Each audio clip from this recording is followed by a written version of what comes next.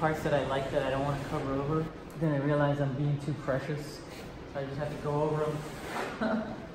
Like this one, I didn't expect it to be so opaque.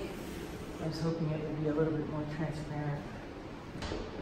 When I started painting, like this scale, this size, I don't want to spend time working on the background, so I just try to like cover the canvas with paint. Doesn't matter, it's random, with maybe the values and colors that I'm gonna lean towards or maybe get stronger on top of.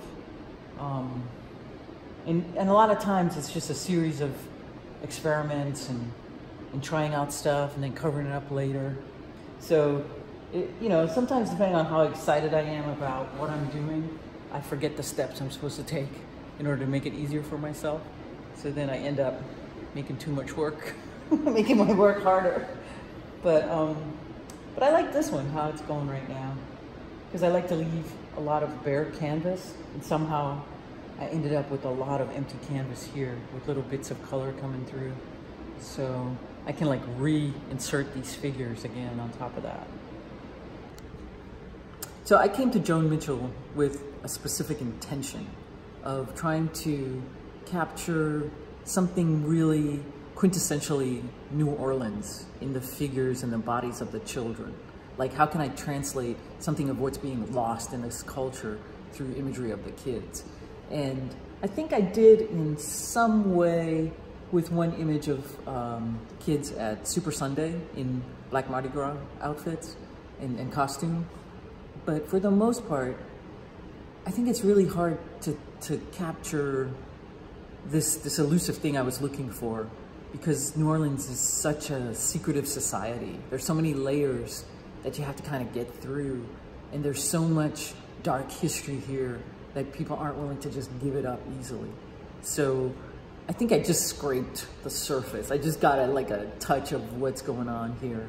And I think it's such a really damaged place that people don't want to, they're not open. There's this whole pretense of openness with all the festivals and the joviality and, you know, all of that. But I think people here are very guarded. So I did a lot of reading before I came here about New Orleans, trying to figure out where I could find the kind of imagery I was looking for. And one of the books I've read since I've been here is On to New Orleans. It's about the slave revolt of, I think, 1820 something. I might have the dates wrong, but it's the largest slave revolt in the United States that no one's ever heard of, because they just, the victors crushed the revolt, and, you know, they didn't want anybody else to know that slaves could actually do that, so they destroyed the history of it. But Dred Scott is going to be doing a reenactment of it in November of this year, and I'm interested in seeing how that plays out. But I think, you know, working with Yaya, getting some images of kids there, and just walking around trying to get kids in City Park at a, like some of the images that I got are from kids who were out playing at a block party.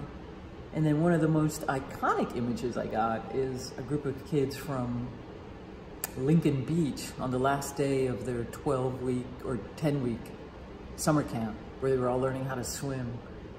And that one's really resonating with me, and I've made a couple of prints of it. And I've also gotten more interested in black beaches and how much they were a part of life during Jim Crow, and how quickly they all were abandoned after integration was allowed, because black people didn't want to go to those random, you know, faraway places that the beaches were usually located, and they wanted to go where the white people were. So that's a whole another phenomenon that I hadn't even thought about. That's pretty cool. Interesting to maybe get some work going in that direction. I don't know.